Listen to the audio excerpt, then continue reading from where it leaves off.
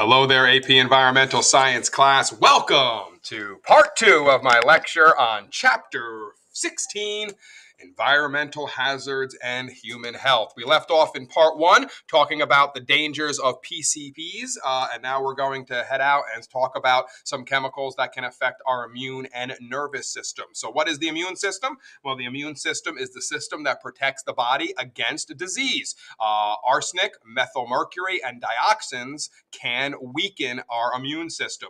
Neurotoxins can harm the human nervous system. Examples are those PCBs that we talked about at the end of part 1 of this lecture. Arsenic, lead, and certain pesticides are considered neurotoxins, and methylmercury is especially dangerous as a neurotoxin as well. So again, just some of these chemicals that can harm us. So what we're looking at here is the movement of toxic mercury. Again, we spoke about mercury with our core case study that started off the part 1 of this lecture.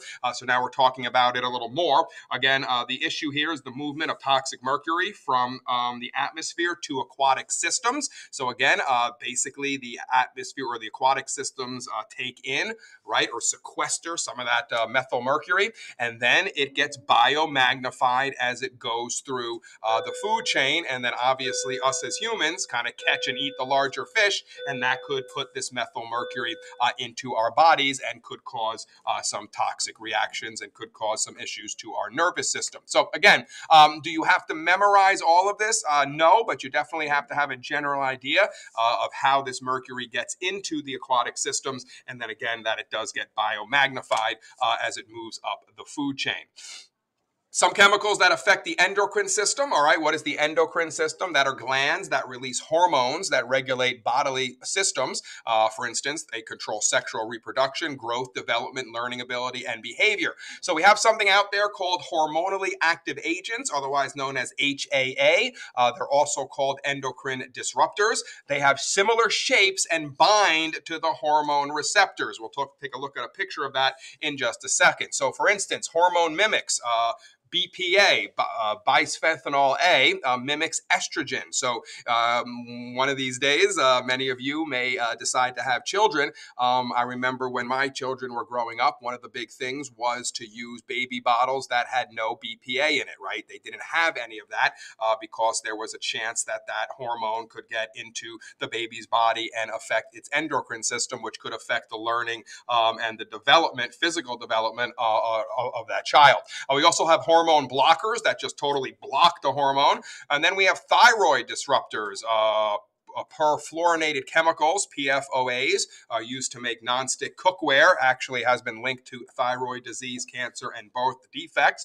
Polybrominated diphenol ethers, PBDEs, in fabrics, furniture, mattresses, and plastics have also led to some chemicals that could disrupt and affect the endocrine system. So again, just talking more about that mercury pollution, right? How can we prevent it? Phase out waste incineration, remove mercury from coal before it's burned, switch from coal to natural gas and renewable energy, control, sharply reduce mercury emissions at our coal burning plants, label all products containing mercury, and collect and recycle batteries and other products that contain mercury, or again, any other of these chemicals that could possibly disrupt our body. So for instance, this is what we're talking about with the endocrine system. So normally we have a hormone that attaches to a cell. They have a unique molecular shape that allows them to attach to specific receptors. Well, when you have a hormone mimic, we have these estrogen-like chemicals, right? This would be what we're talking about with the BPAs, that actually have a shape very similar to the normal hormone, right? This is what evolution does, natural selection, right? It has this shape, and so it allows it to actually get on the cell there, right? And actually can then disrupt the product or the function of that cell. And then you have something called our hormone blockers that actually just block the receptor and don't allow anything to merge onto it. And once again, that can disrupt the cell's function, the development, et cetera, and that could lead to birth defects and other major issues, especially in a growing child. So again, these are the things we're looking at. This isn't a biology class, so you don't have to know this in detail, but you do have to know generally how these hormone mimics and hormone blockers work. And again, they basically just have a shape that is similar to the real hormone that then just gets attached to the cell, and the cell, because it's not the real hormone, doesn't function properly, and then that can disrupt the development of the child or of the human body. So what can you do? Again, exposures to the hormone disruptors. How can we reduce those exposure? Well, eat certified organic produce and meats. Avoid processed, prepackaged, and canned foods. Use glass and ceramic cookware instead of that plastic. Store food and drinks in glass containers. Again, not in plastics that could have some of those BPAs in it. Use only natural cleaning and personal care products. Use natural fabric shower curtains, not vinyl. Avoid artificial air fresheners, fabric softeners, dryer sheets, and again, use glass-only baby bottles or BPA-free sipping cups, pacifiers, toys, etc., when you are raising your child. So again, don't need to memorize all of these, but I definitely would have a few in mind for a potential use on an FRQ.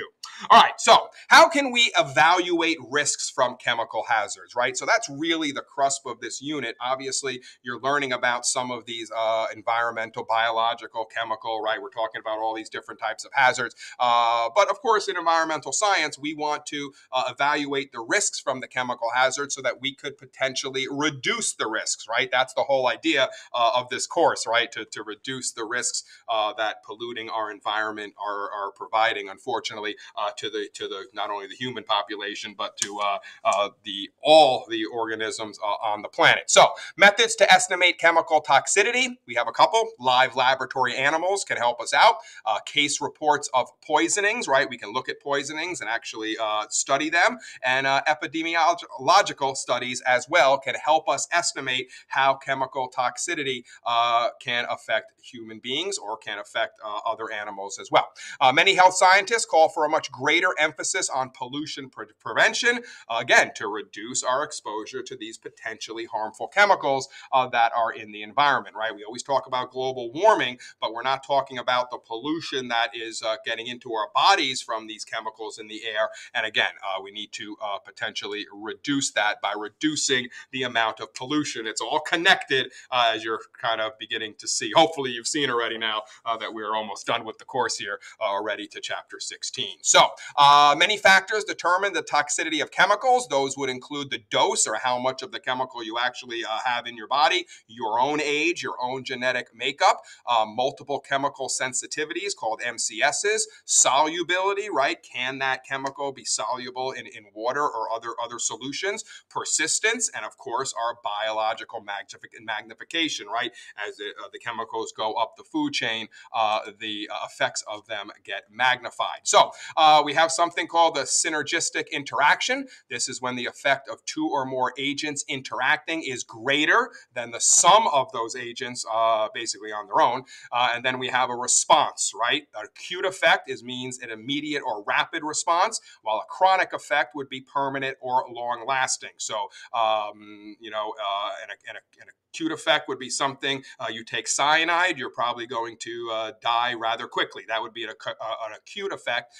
Let's say asthma or some kind of long-term respiratory ailment, that would be more of a chronic effect because it could be permanent or long-lasting. So looking at a case study, how to protect children from toxic chemicals. One of the ways is to analyze the umbilical cord blood. 180 chemicals found that cause cancers in humans or animals in umbilical cord blood.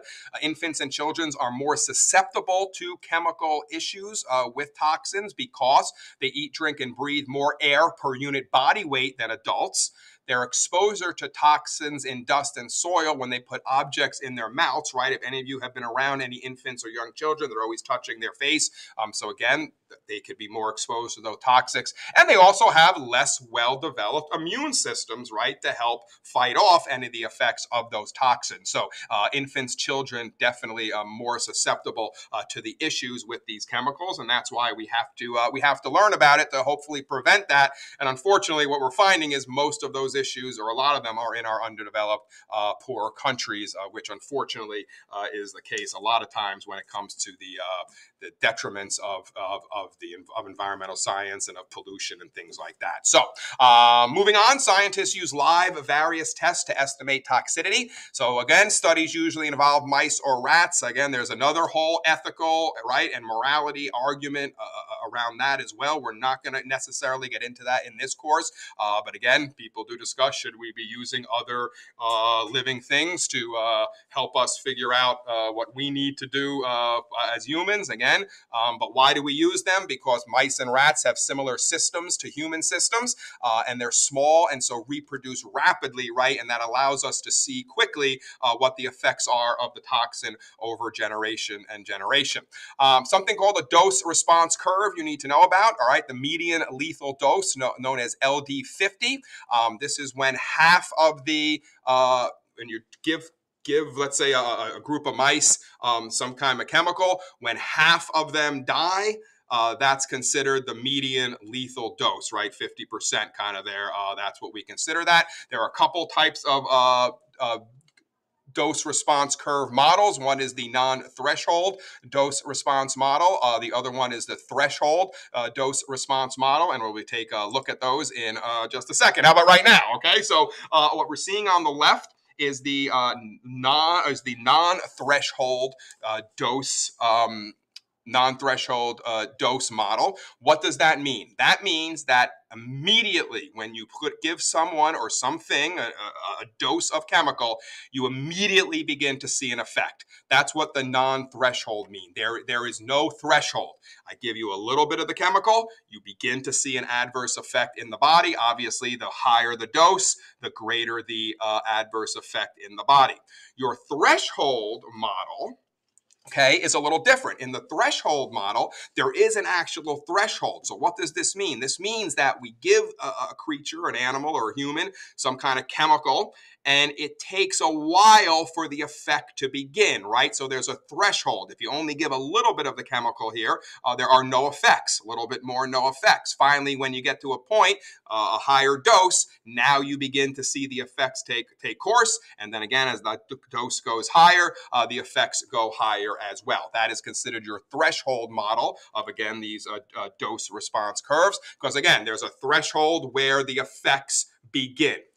The one on the right is called an unconventional model. This usually doesn't happen that much, but it could. So what is this saying? This saying is as the dose increases, the effects increase, but then may decrease as you get more of the chemical. Again, that's usually not what happens, and that's why that's considered the unconventional dose curve. So again, just understand how to read these curves. And again, the LD50 is the area where 50%, right, of the organism dies out. So that would be the dose. Above that dose, you're going to get more than 50% deaths. Under that dose would be less than 50% deaths. And again, that's called that LDS 50, or again, the median lethal dose of the chemical. All right. So again, understand these more human methods than using animals. Right. Replace animals with other models. This is kind of what, more humane methods. Right. This is kind of what I spoke about a little bit just previously. Right. So maybe we can figure out a way to, instead of using animals, use computer simulations, or maybe use tissue cultures and individual animal cells instead of using the entire animal as well. Again, this is kind of that morality discussion. Should we be using animals to help us with disease and things like that? Because obviously we're killing the animals. So is that moral? Is that not? Again, a discussion that not going to have in this class, but definitely one that is out there and that you should know about.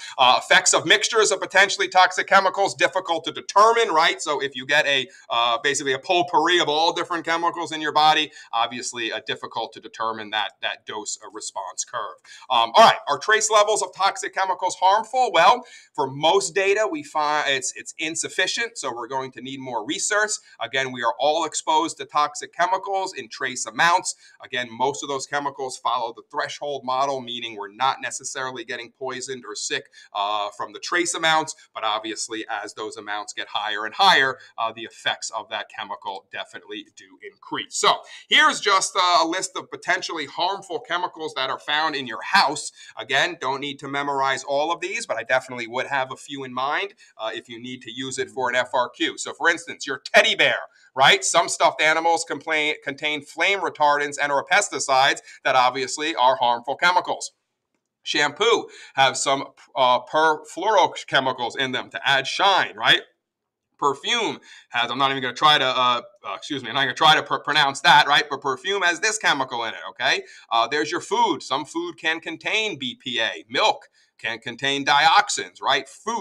Imported fruit may contain pesticides that are banned in this country. Computer, flame retardant coating of plastic casing and wiring, right? That's obviously a chemical. Carpet, padding and carpet fibers can contain flame retardants, perfluorochemicals and pesticides, etc., etc. So again, don't memorize every one of these, but I definitely would have 2 or 3 or 4 in mind if you need to use them on an FRQ down the road. All right, so why do we know so little about the harmful effects of chemicals? Well, there are severe limitations in estimating toxicity levels and risks. Only 10% of the over 85,000 registered synthetic chemicals have been thoroughly screened for toxicity.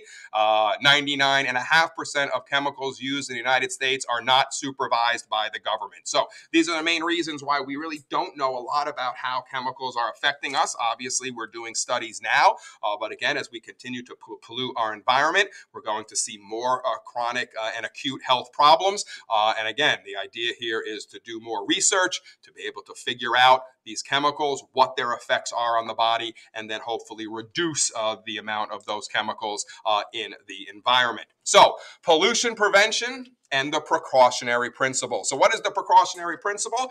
Those introducing a new chemical or new technology need to follow new strategies. So instead of the old way where you put out a product and then it's kind of safe until it's proven harmful, the precautionary principle says a new product should be considered harmful until it is proven safe, right? So it's really the opposite of what we think of, right? Even with like law, right? We say someone is innocent until proven guilty, but what we need with chemicals is a new principle, this precautionary principle, right? New product considered harmful until we can prove that it's safe. Existing chemicals and technologies that appear to cause significant harm must be removed. In 2000, there was an international agreement to ban or phase out the dirty dozen persistent organic pollutants. And again, hopefully that will help and we'll be able to see some of those effects now as we go through the next 20, 30, 40 years. In 2007, the European Union enacted REACH, which requires registration of untested substances. Most hazardous substances are not approved for use if safer alternatives actually exist. In 2011, our EPA issued new pollution prevention standards, especially those mercury emissions in those coal-burning plants. Try to keep those mercury emissions as low as possible. And the Minamata Convention the goal was to reduce those mercury emissions that we are seeing out there, especially as they get biomagnified in our aquatic ecosystems. So, core case study, pollution prevention actually makes companies more profitable. So an example is the 3M company. The 3M company from 1975 to 2015 prevented more than 2 million tons of pollutants from reaching the environment. It saved the company $1.9 billion. Employee reward program for projects that eliminate or reduce a pollutant. So a lot of that money was given back to the employees who actually came up with these projects. And again, bravo 3M, right? This proves that if you prevent pollution, you actually can save money. Now, yes, there may be some additional startup costs, some capital you need to prevent that pollution, but once you do that, as you continue on, you end up saving money. So again, this is what we have to really start letting companies know. This is where you guys on the ground floor are going to be going out into the workforce in a couple of years. You have to make companies realize, the company you work for, that, hey, if we become environmentally sound, environmentally friendly, we're going to save money, which means we're all going to make more money, right? It's a win-win situation. Here's a case study that proves that win-win situation. So how do we perceive and avoid risk, right? Ways to reducing risks: become informed, think critically about the risks, and then make careful choices concerning those risks. So moving on, greatest health risks come from poverty, gender, and lifestyle choices. All right, so now we're kind of moving on from the chemicals and talking about those other basically ways of health risks that we spoke about at the beginning of the first part of this lecture. So poverty is the greatest health risk by far. Malnutrition, increased infectious diseases, unsafe drinking water all lead to a reduced immune system, all lead to having these viruses and these diseases around, right? When you have dirty water, malnutrition, things like that. And so that unfortunately creates great health risks for people who are living in poverty. Gender, being born male, is actually a risk. You remember that? Remember back from our cemetery lab a couple of chapters ago, right? We saw a lot of men die early in the 1940s because they went to war, right? So unfortunately, sometimes being born a male is not the best thing when it comes to risk. And again, lifestyle choices, right? Overeating and smoking, that's something you choose for yourself, right? You choose that third, I go to McDonald's and I get a Big Mac meal, but I got to add on that extra cheeseburger, right? Well, that's a lifestyle choice, and that's overeating, and that could obviously lead to health risks down the road for me. Same thing with smoking, right? You make a choice to smoke or not, and that doesn't matter if it's e-cigarettes or regular cigarettes. You're making that choice. No one's forcing you to do it, and obviously that could obviously lead to severe health problems down the road. So this is actually a very powerful chart, guys. What this is showing is cause of death on the left-hand side here. Up here, we're looking at cause of death. But what's really interesting is this number in red.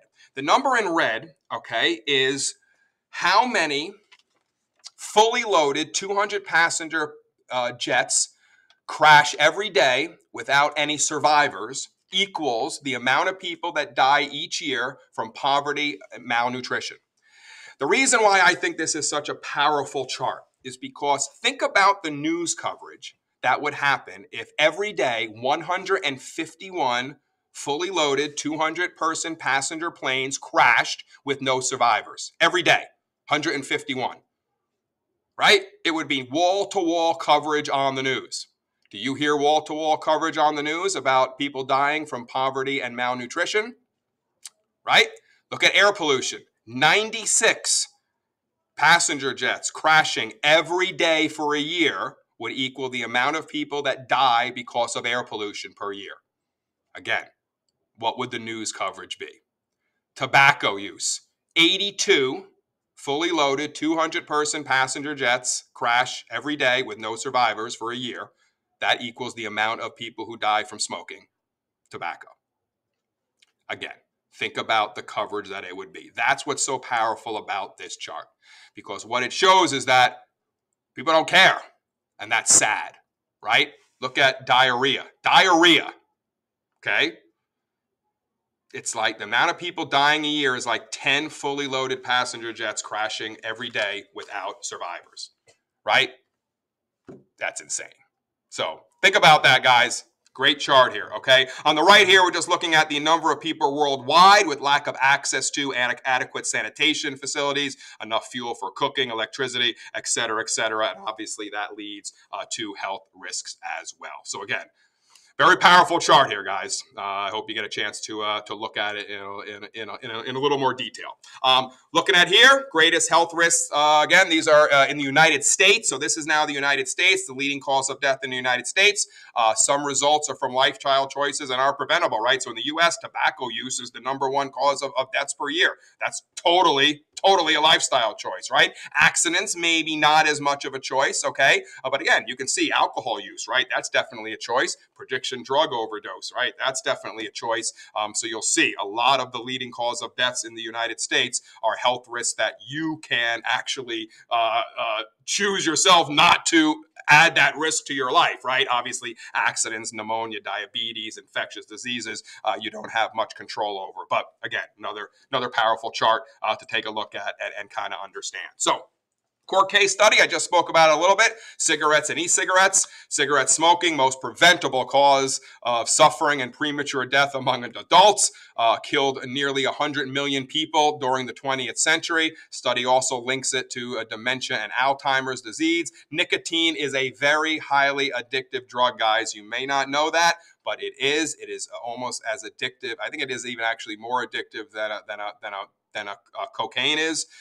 Caffeine is also another very addictive drug. You may not think about it as well, but caffeine very addictive too. Secondhand smoke causes health hazards. Not so much here in the United States anymore, because in most states you're not allowed to smoke inside in public places. But obviously, if you have a family member that smokes in the house, that could be a major problem, as that secondhand smoke just as bad as smoking in that cigarette firsthand. Smoking, though, has declined in the United States from more than 50% adults smoking in 1950s to about 18% of adults smoking in 2013. So again, information, right? A campaign to educate about the harmful effects of smoking, definitely working here in this country. And I would even say working overseas as well. I remember when I was in Italy many, many years ago, everyone in the country, I noticed smoke when I went over there when I was 15, 16 with my parents. Then when I went there with my wife for our honeymoon about 20 years ago, I noticed not many people were smoking even in Italy. So again, even in other countries, European countries as well, education is bringing down that cigarette use, which again, that's a lifestyle choice, right? E-cigarettes substitute for tobacco cigarettes. Vapors, though, contain toxic metals. Unfortunately, used by more than 13% of high school students in 2014. The European Union has banned the sale to minors. So again, don't vape either, guys. All right. Don't inhale anything into your lungs. That shouldn't be there. All right. How do we estimate risk from technologies? Well, we have something called reliability. So your system reliability equals your technical reliability times your human reliability. Human reliability is going to be much lower than your technical reliability and also much harder to predict. So most people do a poor job of evaluating risks. Why? Well, factors that go into misjudgments of risk: fear, degree of control, whether a risk is catastrophic or chronic, optimism bias, and instant gratification. These are things that make us look at a risk and cause us to misjudge it. So what are the guidelines we should have for evaluating and reducing risk? Compare the risk, determine how much you are willing to accept of that risk, evaluate the actual risk involved, and then concentrate on evaluating and carefully making important lifestyle choices. Now, that concludes part 2 of my lecture on Chapter 16, Environmental Hazards and Human Health. And as always, I thank you for listening.